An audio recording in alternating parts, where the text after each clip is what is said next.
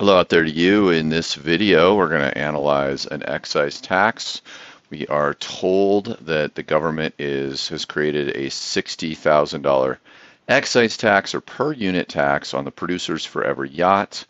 We've got the demand and supply curves before the tax is imposed, so they're just what you're used to, regular old supply and demand. Market equilibrium would be $160,000 for the price and 200 quantity or 200 yachts. Okay, so we're going to impose that tax, and what that does is it shifts the supply curve to the left, or you could say shifts it up, but it makes it look a little weird.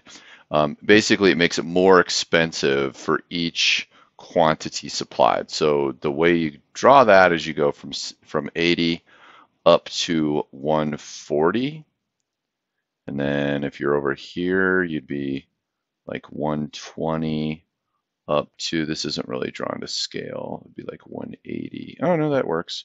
120 up to 180, 60 apart. This one would be 140 up to 200. This would be 160 up to 220. It's drawn to scale just fine. And then this one would be, what, 180 up to 240. So distance between the two is the excise tax, because that's S plus tax. Total economic surplus before the tax is 24 million. Show it on the graph. It's just, to be real clear about it, it's just the purple area right here before the tax. And that's total economic surplus. We could cut that in half. This is the consumer surplus.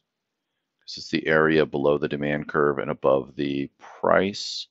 And then this is the producer surplus, which is the area above the supply curve but below the price. Okay, add those together, and how they got that, they just did 1/2 base times height.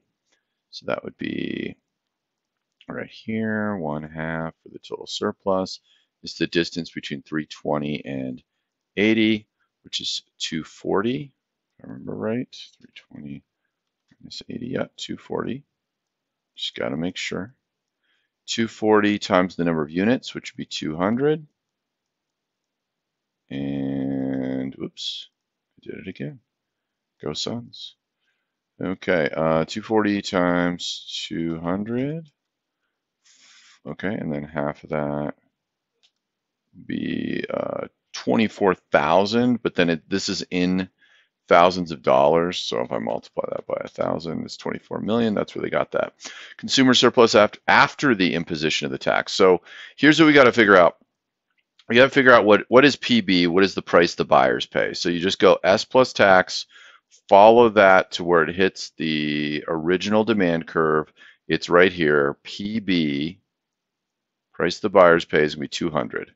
So the consumer surplus is going to be the area above PB, or the price the buyers pay, but below the demand curve. So this right here is consumer surplus, 1/2, and it's from here to here, 120,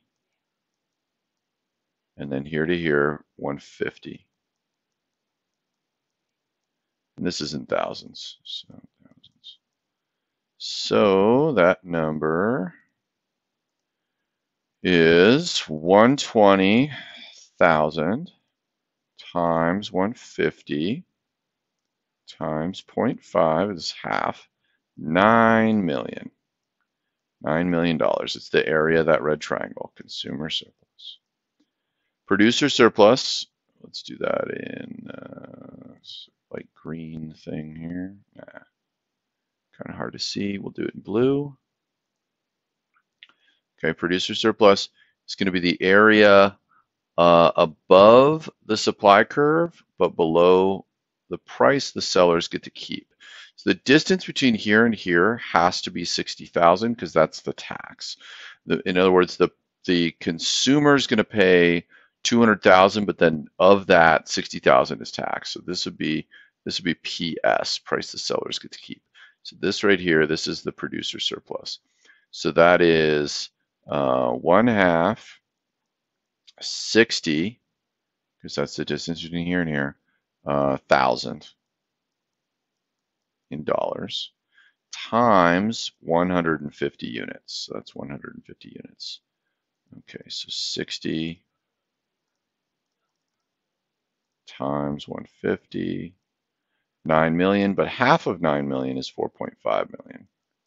So 4.5 million is right there. Total revenue from the tax. This is going to be, if we're looking at the graph here, it's going to be the area in the middle. Okay, so it's that orange rectangle there.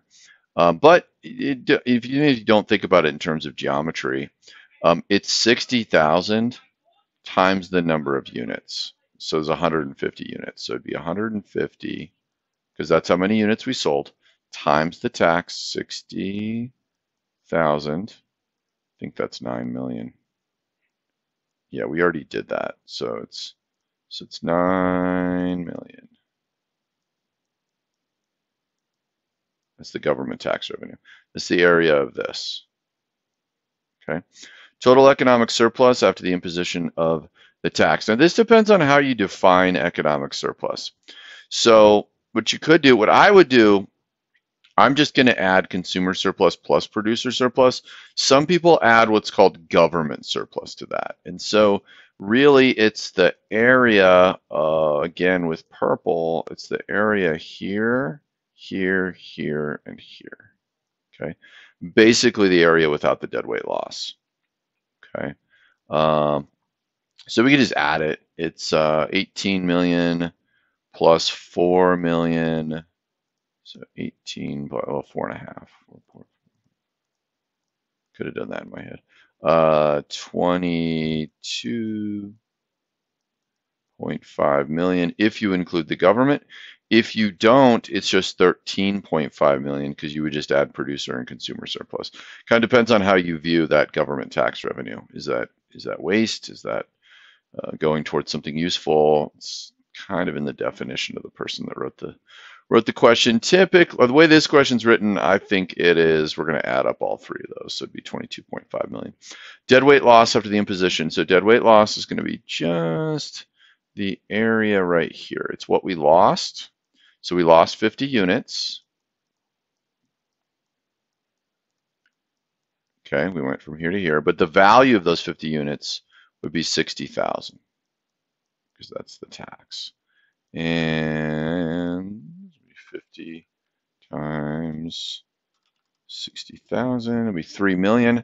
Half of that is 1.5 million. And that's how to calculate all of these questions for an excise tax type analysis.